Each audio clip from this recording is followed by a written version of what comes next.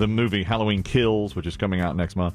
Second of the 3 that Jamie Lee Curtis reviving after, 43 years. Finally got her back. Yeah, since the first she was in Halloween 1 and 2 in 1978 and like maybe 80 or 81.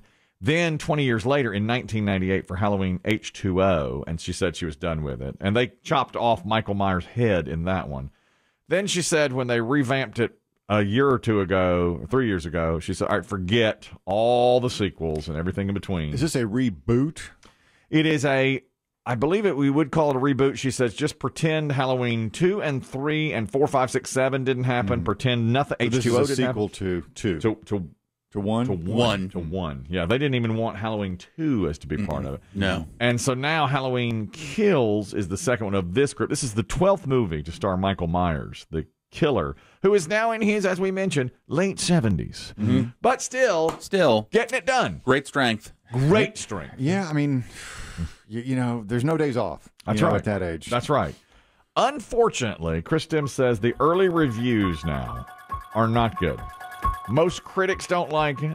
Most people on sites like IMDb don't like it. You know what I heard about it yesterday? Run-of-the-mill horror. Just nothing new here. You know, we've seen it all before. Now, I like that. I like teens being killed. That's what you want. You're run-of-the-mill. I'm run-of-the-mill. I like a run-of-the-mill horror. I didn't like the one 3 years ago because I thought Jamie Lee Curtis was too tough. She's like this vigilante that is waiting for him to come back so she can kill him. Yeah, you were called sexist, though, I believe. Yeah. That was the height of the Me Too movement, too, and I was saying, you know, why does this woman... Ugh, women fighting back. Am I right? Jeez. That fell... that was a thud. Take a page out of the 70s playbook. Yeah. Yesterday, I watched this show here called The 425. It's like a lead-in to the local news. They do a lighter touch of lighter the news? touch, a lot of entertainment fluff. I call it fluff. And it's mostly what we What do you think they call us? The fluffiest. The fluff. Oh, my God. If they're fluff, Yeah. we're like a dandelion. I mean... Cotton candy. Right. So they're on the 425 talking about horror movies. The lead anchor's name is Chad Silber, and he's very good. He's won some awards, like statewide. From respected organizations. Very, very good. And I believe we won an award the same time he did one time. Yes. And he had absolutely no clue who we were. None. We went up to him and said, hey. Also, we're in the same city. Huh? Let's get a picture. All the Yeah. Oh, one guy's been doing this about 20 years. Really? I've never heard of you. What? I had to hold Dave back. I remember. Yeah. He was dapper in his suit, and there we were. Oh, yeah. God, we were falling out of our chairs. Are you the valet? No, my name is Chris Demm. I'm a giant in this industry. We just won an award. He's up there. I mean, looks perfect. Are y'all sponsoring this fat kid? I'm the producer. Of what? His name is... That was a Make-A-Wish. I didn't... I wondered why anybody wanted... I thought you guys were at the Make-A-Wish table. You're coming here? It was awards day, and he won for best anchor. And yeah, we went up to him, like, couple of local guys, high five. What do you mean local? Who are you? We didn't know. And he's great. He is really good. But he does the hard news at 6, but they put him on fluff news at the 425 occasionally, not always. But I'll tell you what he's the king of doing. Yesterday, they did this story, same story. Halloween is back. They showed a little teaser. The release date is... October 15th, I believe. Mid of the month. And so is this going to be just theaters, do you know? I think it is. I think it is just theaters to start. And then it's been delayed a year. It's supposed to be last Halloween. And then the next one, the last of the trilogy, will be 1 year from now. That's Halloween Ends. So they went Halloween, Halloween Kills, and Halloween Ends. And that's already been shot. It's ready to go. Anyhow, he's on, and they're talking about this story about the reviews of Halloween Kills. And one of the female anchor, Lauren Coleman, says, do you like horror movies? To Chad Silber. And he goes, oh, God, no. I hate everything about them. You can have it. I'll do the candy corn and the trick-or-treating, but I will not watch a horror movie. And she's like, oh, I like them. And that was it. I think they're fun. I like a good scare. That's what she said. And he said, don't you get scared? And she said, well, yeah, that's the point. Part of the whole point. He's like, I don't see anything fun about it. No haunted houses, no horror movies. He goes, somebody duped me into seeing Paranormal Activity. I said, never again. It's like, okay, all right. Thank you for sharing. That is not going to happen. One critic did say Halloween Kills is a nonstop blood-gushing mess, which I like. I'm for that. Yeah, one of the headlines, I didn't click the link, but they call it Halloween Overkills. Yes. Okay. See that? It's so it's like, on the Rotten Tomatoes, I think it's at 53%. Yeah. And then there's another Metacritic, I think it's like at 46%. 53 on Rotten Tomatoes is terrible. If my friend New Hampshire Tim won't see it if it's under 70. He will not. It's like a grading scale. He will not break his rule on that. I don't know what I'm trying to think. What's the best horror movie you've seen in the last 15 years that's been new? For me, I have two. Well, you know mine. Yeah. You know the one I love so much that nobody ever likes. Oh yeah, the Babadook. Babadook. It's the Babadook. That is a great movie. Mine is Cabin in the Woods, which I think we all phenomenal. Like. Different take. Totally. Great movie. And I know Chris Demm saw this, and it scared me. The Conjuring, the first one. Very good. So good. Just saw it recently. Really liked it. I had heard a lot about it. Really liked it. But the Babadook. Where would you put Parasite? Is that I guess horror movie, or is that slightly different? I don't think that's a traditional horror movie. Not in the sense I loved Parasite, but I wouldn't put that as a horror movie. No, I don't think not in the genre. Yeah, Halloween from a few years ago I didn't like, and it was Overkills is right. The great thing about the 1978 Halloween is that it is so subtle. It doesn't have a lot of blood. You see him, I love it. It's great. It's really well done. The one from 3 years ago. There's a lot of blood, and it's, it just seemed heavy-handed to me. It's hard to recapture that beauty of that first one. And the first one, when they would pan through the windows and stuff. And very big, his face, so scary. They only had $1 million budget, and so they couldn't do a whole lot. I was very, very impressed with that one. And since then, none of them have hit me great. And yet, I'll be there. I'm going to see that now. I really am. Mask? I love it. I'll mask up. Yeah, I should put on the mask. Wouldn't that be something? You got to have a mask in there.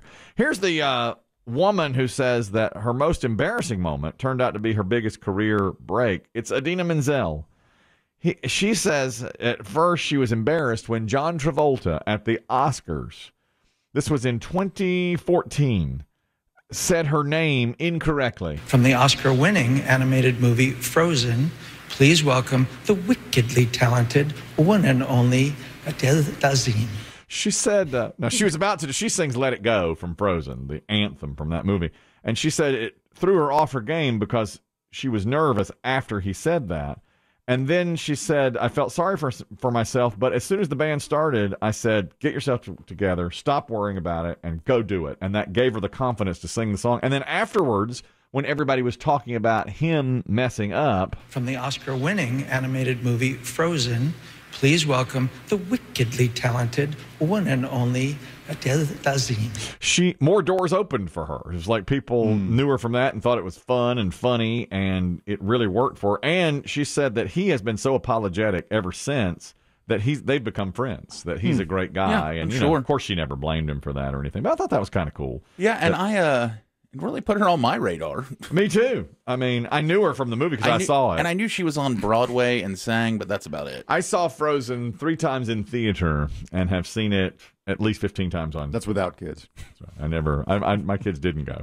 They don't like it. They don't like it. When I said, what's your favorite movie? They always say something else like a Titanic. And I was like, oh, no. Frozen. My nieces, they love it. Tremendous. And my sister has had, every day they want to wear their Frozen dresses. It's because they have good taste. I'll be here too. They actually, you know what? Today is their 3rd birthday. Okay. Well, what do you know? Happy there you birthday. go. But my sister had to has gone back to the store and bought each size next up because if they come home from school or daycare and they want to put on their Frozen dress. How many days did I come in here with my Frozen dress on? I mean, too many to count. Yeah, exactly.